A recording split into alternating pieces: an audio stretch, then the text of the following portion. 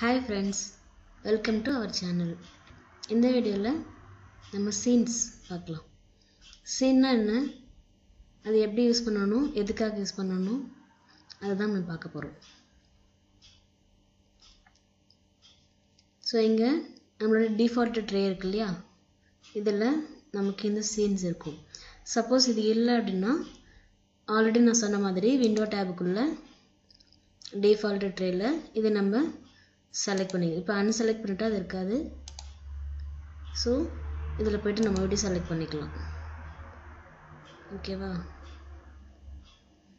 Okay. இப்போ scenes open ஆயிடுச்சு. Scene.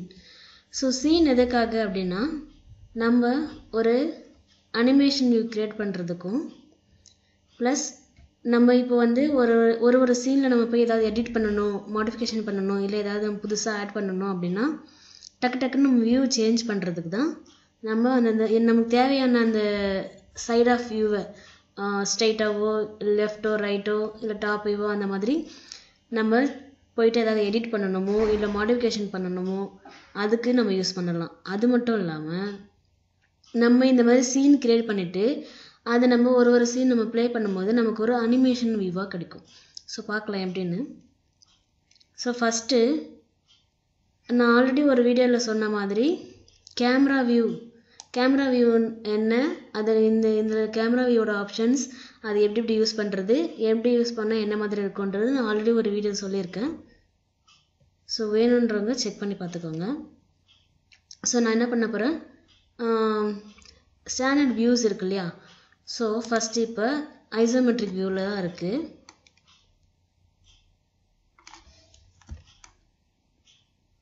shift use பண்ணி சென்டர் பட்டனை இப்படி drag பண்ணா நமக்கு வந்து hand symbol யூஸ் ஆகும். அப்படியே நம்ம இது பண்ணும்போது நமக்கு இந்த orbit tool வர்க் ஆகும். ஓகே. சோ இப்போ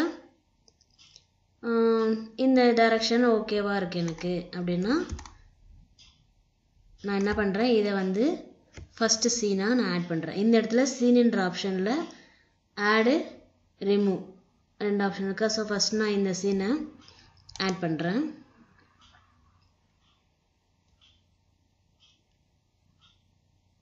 லோட் ஆகுது. ஓகே, நம்மளுடைய ஃபர்ஸ்ட் சீன் இங்க ஓபன் ஆயிடுச்சு.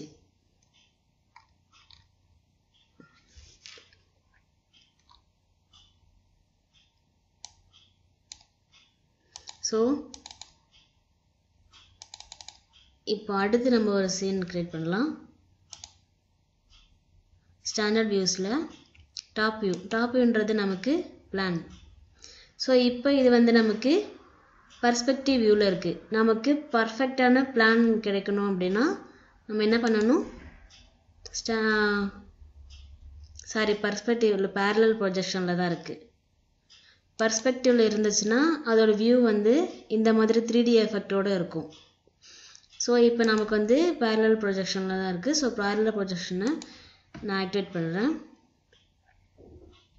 இப்போ இந்த parallel ப்ரொஜெக்ஷன்ல நமக்கு இந்த டாபிக் இருக்கு. கொஞ்சம் ஜூம் பண்ணிக்கலாம்.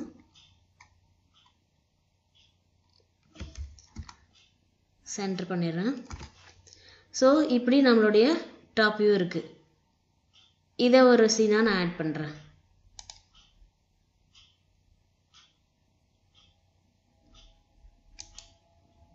இப்போ இதுல நம்ம வந்து எடிட் பண்ற ஆப்ஷனும் இருக்கு. இந்த சீனை கிளிக் பண்ணி ரைட் கிளிக் பண்ணாக்கா நமக்கு வந்து இந்த இடத்துல ஆட் பண்ணலாம், அப்டேட், ரீநேம், டெலீட் இந்த மாதிரி நம்ம எந்த இது வேணாலும் இதோட டீடைல்ஸ் கேமரா வியூல போய்ட்டு இப்போ நான் அடுத்து இந்த டாப் வியூல இருந்து நமக்கு இப்போ ஸ்ட்ரைட்டா பாக்கும்போது ஐசோமெட்ரிக்கா பாக்கும்போது எப்படி இருக்கும் அப்படின்றது இப்போ இந்த சீனை நம்ம வந்து ஆட் பண்ணியாச்சு. அடுத்து வந்து நான் சீன்ல ஃப்ரண்ட் வியூ கொடுக்கிறேன். once again திரும்ப செக் பண்ணிக்கலாம் parallel ப்ரொஜெக்ஷன்ல இருக்கா அப்படினு. ஏன்னா parallel ப்ரொஜெக்ஷன்ல தான் பெர்ஃபெக்ட்டான நமக்கு பிளான் டாப் வியூவும் எலிவேஷன் வியூவும் நமக்கு கிடைக்கும். பெர்ஸ்பெக்டிவ் வியூ வந்து பாத்தீனா 3D எஃபெக்ட்டோட இருக்கும். சோ அது வந்து நமக்கு பெர்ஃபெக்ட்டான நமக்கு எலிவேஷன் வியூ கிடைக்காது. சோ பெர்ஃபெக்ட்டான எலிவேஷன் வியூ எடுக்கிறதுக்கு நம்ம எப்பவுமே parallel ப்ரொஜெக்ஷனை செலக்ட் பண்ணிட்டு அதுக்கு அப்புறமா எடுக்கணும். ஸோ பேரலல் ப்ரொஜெக்ஷனில் தான் இருக்குது, நான் செக் பண்ணிட்டேன். ஸோ இப்போ இந்த ஃப்ரண்ட் வியூ கொஞ்சம் நம்ம ஜூம் பண்ணிக்கலாம். ஸோ இந்த வியூ வந்து நான் அடிஷ்னலாக இப்போ நான் ஆட் பண்ணுறேன். ஓகே, அடுத்த வியூ வந்து இதெல்லாவையும் ஆட் பண்ணிவிட்டு நம்ம ஒரு சீனை பார்க்கும்போது நமக்கு அழகாக ஒரு அனிமேஷன் எஃபெக்ட் நமக்கு கிடைக்கும். ஸோ ஃப்ரண்ட் பார்த்தாச்சு. அடுத்து ரைட் சைடு வியூ.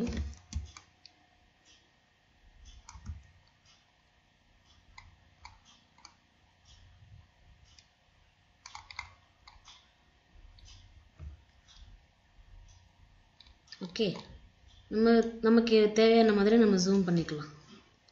ஸோ இதை ஒரு சீனாக நான் ஆட் பண்ணுறேன். அடுத்து ஃப்ரண்ட்டு,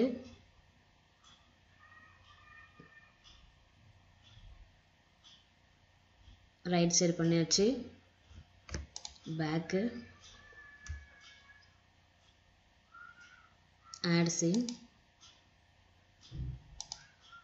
நெக்ஸ்ட்டு லெஃப்ட்டு வியூ எப்படி இருக்குன்றது. ஓகே, ஸோ இதையும் நம்ம ஒரு சீன் ஆட் பண்ணிடலாம். ஸோ இப்போ நமக்கு இந்த வியூவில் இருக்கா, நான் உடனே இப்போ சீன் 1 போனோன்னா இந்த இடத்துல பாருங்கள், நம்மளுடைய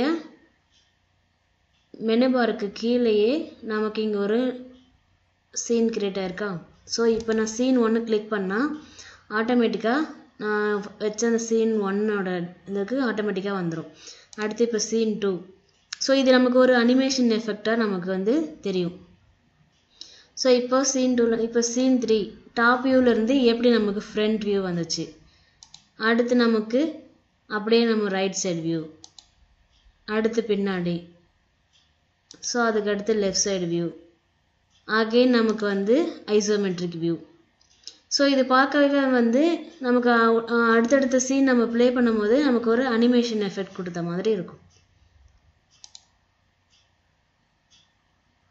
ஸோ இவ்வளோ தான் இந்த சீன். ஸோ சீன் எதுக்காக இப்போ நான் வந்து உடனே இப்போ நான் வந்து இந்த ஃப்ரண்ட் வியூவில் இருக்குது, எனக்கு உடனே வந்து இப்போ நான் வந்து பேக் வியூவில் போய்ட்டு நான் ஏதாவது சேஞ்ச் பண்ணணும் அப்படின்னா இந்த சீனை கிளிக் பண்ணிவிட்டா ஆட்டோமேட்டிக்காக எனக்கு பேக் வியூ வந்துடும்.